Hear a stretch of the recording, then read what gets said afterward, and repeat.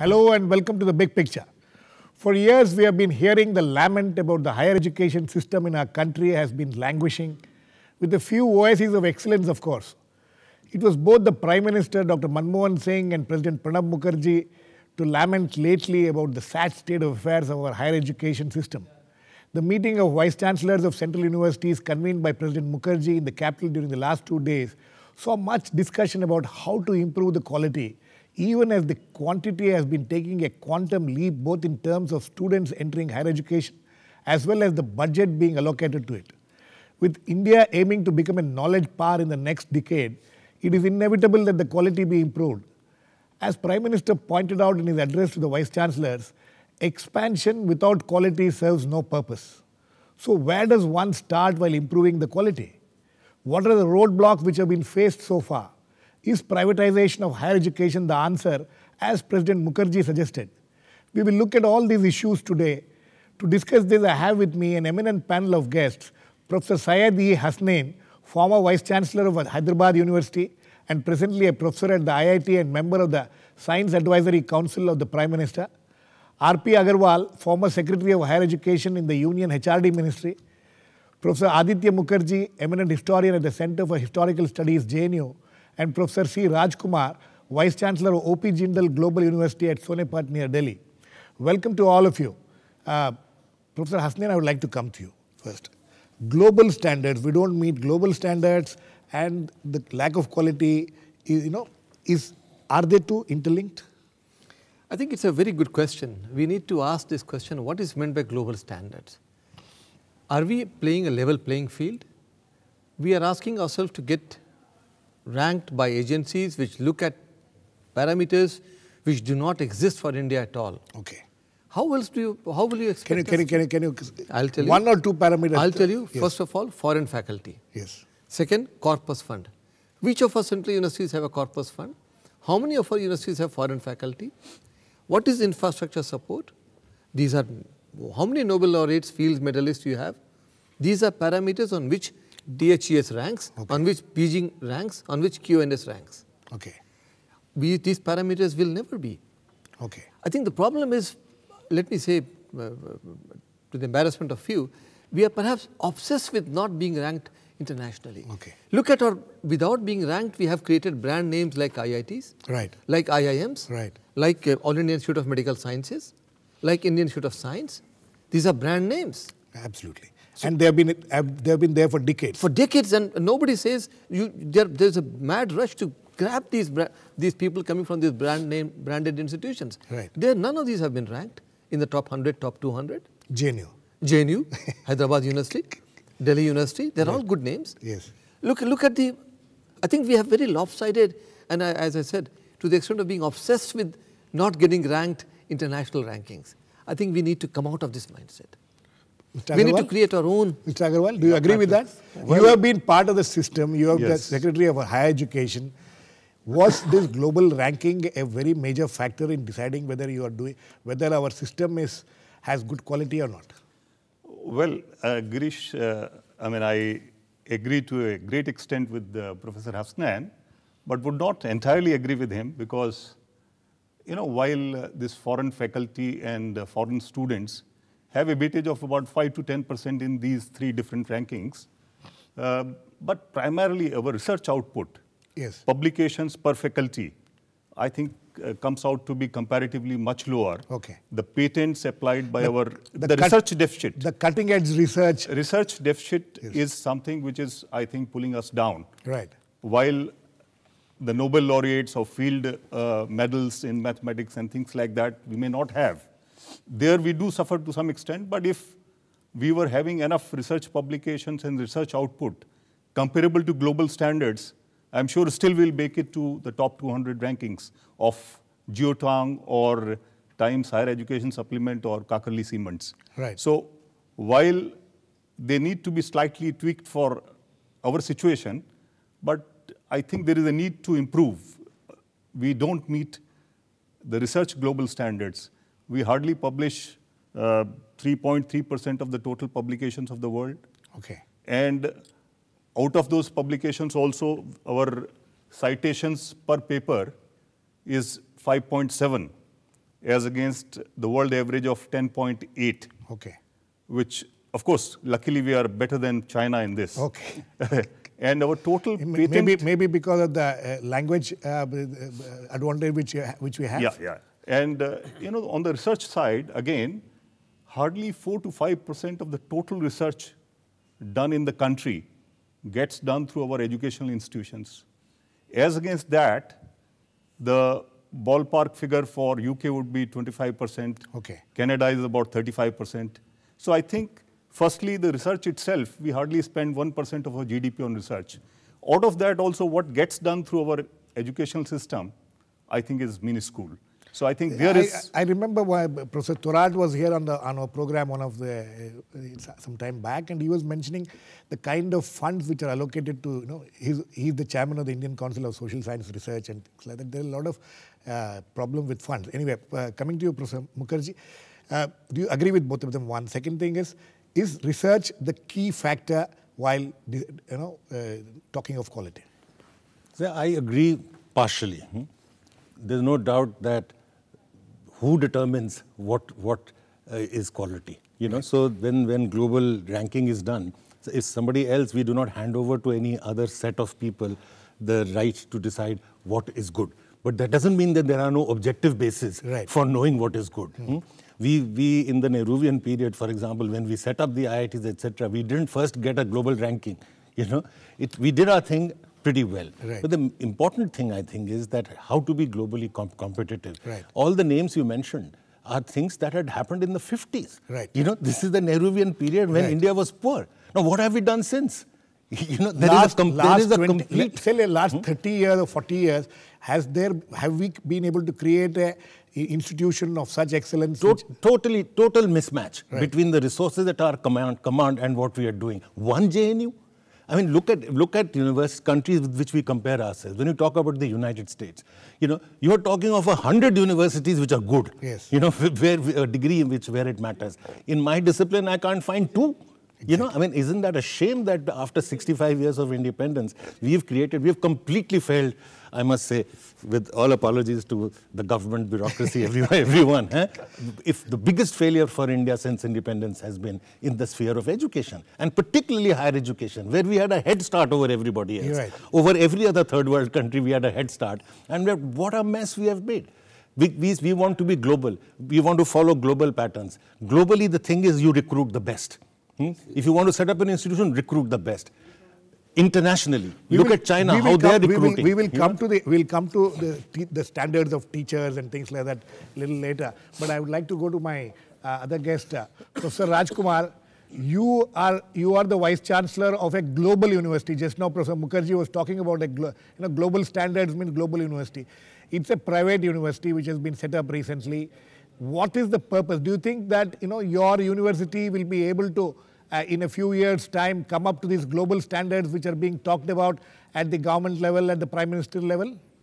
First of all, let us welcome the fact that this issue has been raised at the highest level. Both President Pranab Mukherjee as well as our Prime Minister, Dr. Manmohan Singh, has brought this issue to the central focus. Right. We also need to understand that historically, the last 3 decades or so has also seen an extraordinary degree of commitment on the part of countries in Southeast Asia to raise the quality of institutions. Right. Yes, if you look at the QS World University Rankings, the Times Higher Education Rankings, as well as the Shanghai Jiaotong Rankings, much of the universities are from the Western world. You have some of the leading universities in the US, in Canada, in UK, in Europe, and Australia, significantly represented in these rankings. But what we need to understand, at least from the Indian standpoint, is there are also a fair number of universities from Singapore, Hong Kong, South Korea, Taipei, Japan, as well as mainland China. Right. And in particular, these countries in Southeast Asia have significantly improved their quality and in the rankings in the last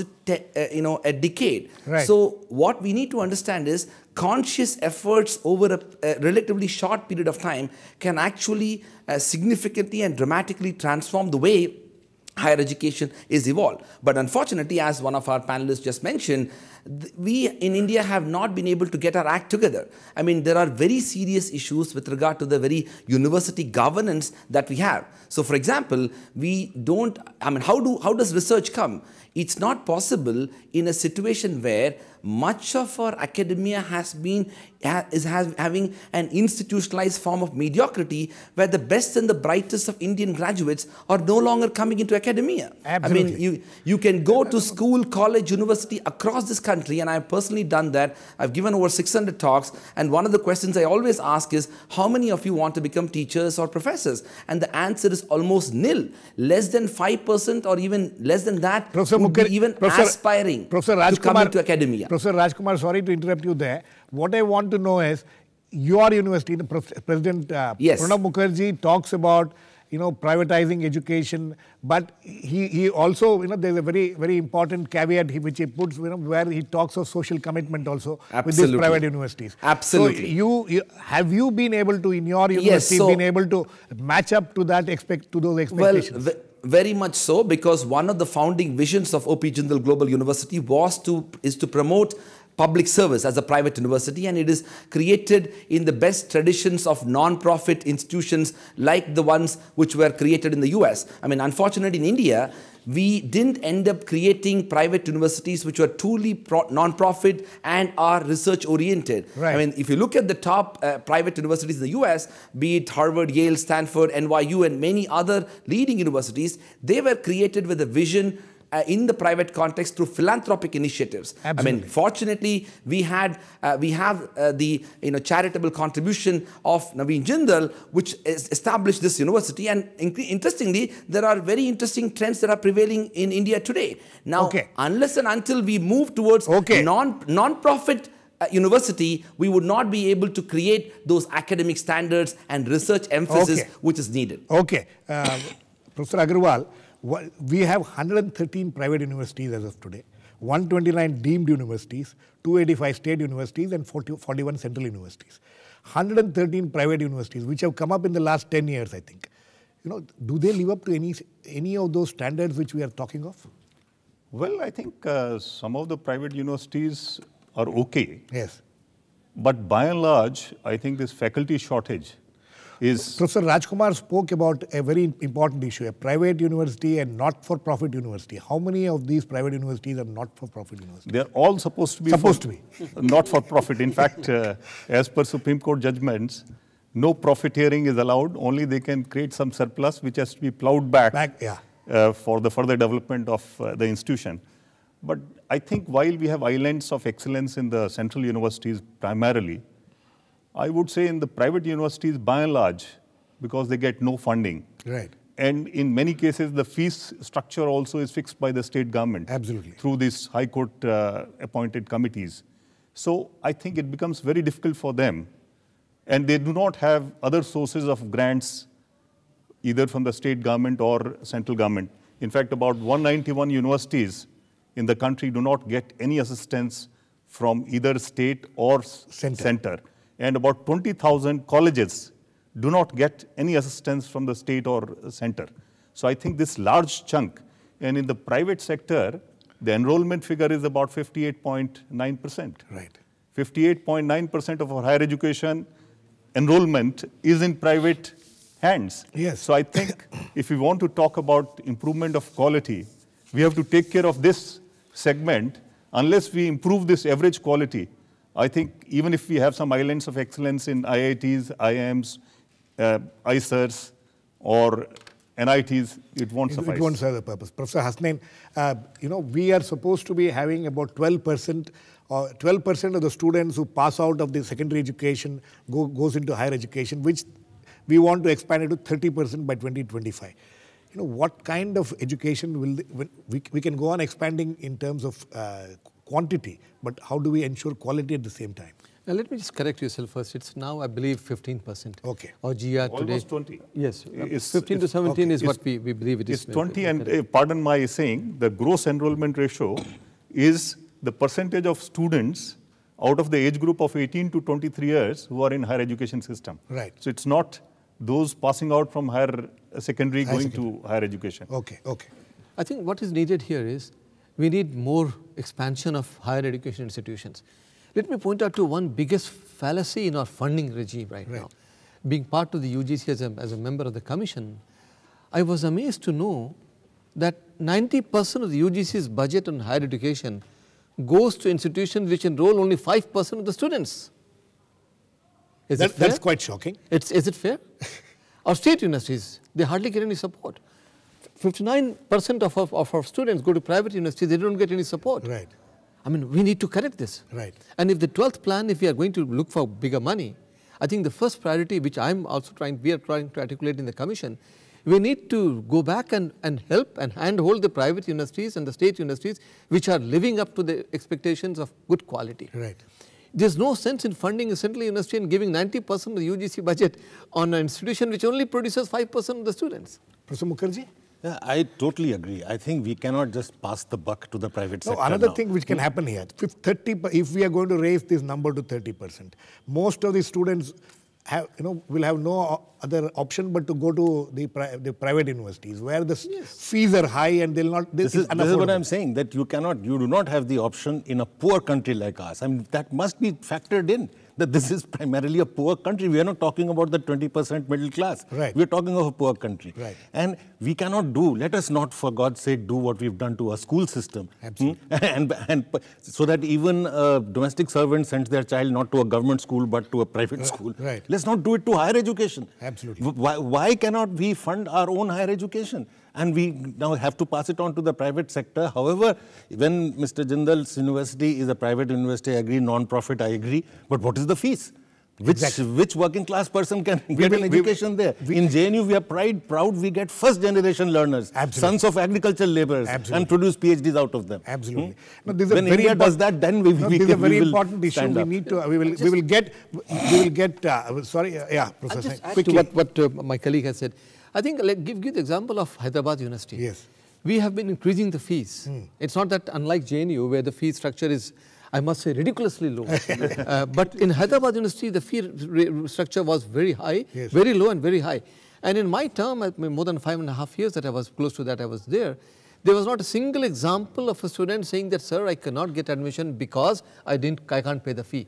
I think we need to create this model. Okay. Right. We will also get reaction from Professor Rajkumar on this, but before that, we need to go into a short break now. Please keep watching. We'll be back very soon. Welcome back. We are looking at the state of higher education in this country and asking the question how to ensure quality higher education.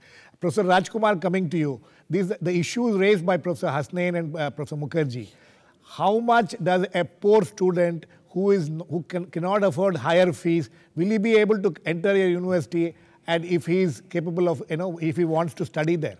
Sure. What are the options he has? First of all, let me get the facts right for Professor Aditya Mukherjee's information. Yes. As a private university, we are very conscious of the fact that accessibility is important. Absolutely. So we spend approximately 12% of our annual fee income towards scholarship, and over 75% of our students are studying with some form of scholarship, including several of them on 100% scholarship. And we have a very skewed understanding of fee structure.